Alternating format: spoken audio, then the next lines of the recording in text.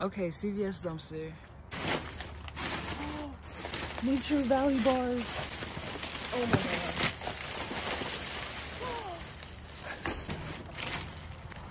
Facial cleanser. Pepto-Bismol. Y'all. Diapers. Jesus Christ. This is all from that one CVS dumpster. Oh, body mist. It's missing the top, but it's completely full, so I'll take it. Oh, another one. Oh my god. A charger still in the box. Holy. Oh god.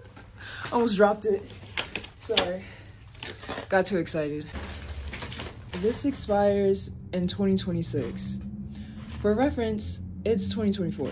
And this is a whole bag of Reese's iced coffee. So it's past the Best Buy day, so I can't take it to donate it. And I don't drink coffee, so yeah. Empty. Whoa, whole bunch of Lunchables. Oh, dang, I really wish there was toothpaste in this. I need toothpaste. Damn. That actually broke my heart. Oh, okay, this makes up for it. Okay, still empty, never mind. Got excited again. I gotta stop getting excited. Broken. Oh. Oh yeah, there's a crack right here. Well, it's just scraped up, but I don't need a bowl. Oh my god! The toothpaste! The toothpaste! Oh my god. Yay! Broken. They're always broken whenever I find these. Oh, a little shopping cart. Glasses. Headband. Birthday bag. I don't know what this is. Oh, a shower cap. A kid's puzzle. Flashlight. A light up headband. This thing? Lotion?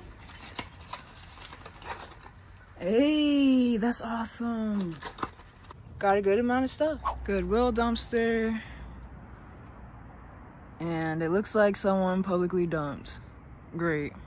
Okay, Aldi dumpster. See a pineapple? Oh, it's just the top. Whoa. An apple pie. So this is supposed to be a DD's Discounts dumpster, but it's full of public dumping. But I see this little like kids toy back here, so I'm gonna see if I can try to get it.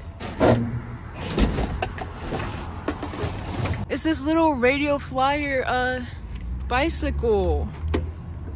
It seems to work. All right, Walgreens dumpster. I see a bag that might have food in it. Yup. It's heavy.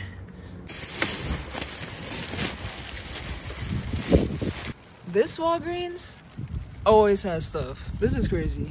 All right, let's see what's in this Walgreens grab bag. Nice. Nice. All right, I'm gonna go through all of this and then I'll show y'all everything at the end. So I guess this Walgreens decided to get rid of most of their granola and protein bar inventory, plus this random pack of hot dog buns. So most of this is gonna go to my local blessing box. From that CVS dumpster, I got pads, baby wipes, 3 packs of them, cough drops, caramel K-cups, chips, Twizzlers, Snickers, Nature Valley bars, cookies, Kind bars, Sweet Tarts gummies, toothbrushes. Side note, it's always obnoxious when they throw stuff like this out because it's not even food. It will never expire. People will always have a use for toothbrushes, but anyway. Got melatonin, medicine. I couldn't find the top to this bottle in the bag, but the plastic seal is still on it, so I'm gonna just use them. A charger that's actually still in the box. Cleanser, Pepto-Bismol, foundation that honestly kind of looks like my color. a little, I don't know. Gum, Celsius, and this really cute letter to Santa kit. So it has stickers, markers, crayons, and like paper for a kid to write a letter to Santa. See, I wasn't joking when I said I need new toothpaste. Look at this. And shout out to Dumpster Diving because I got this facial cleanser and moisturizer for free from a CVS dumpster. And now I got this new tube of toothpaste from a Dollar Tree dumpster. Nice.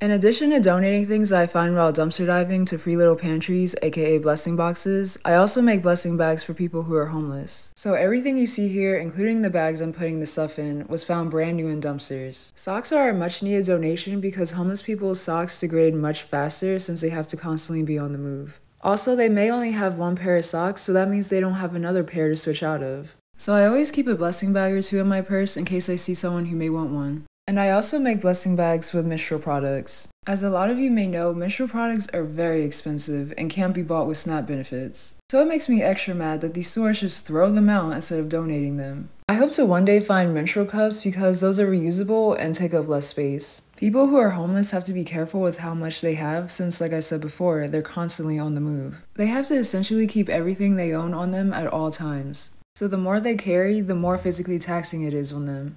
It's just something to keep in mind if you plan on giving out blessing bags. Thank you for watching, and please consider giving this video a like and subscribing to my channel. See you in the next one.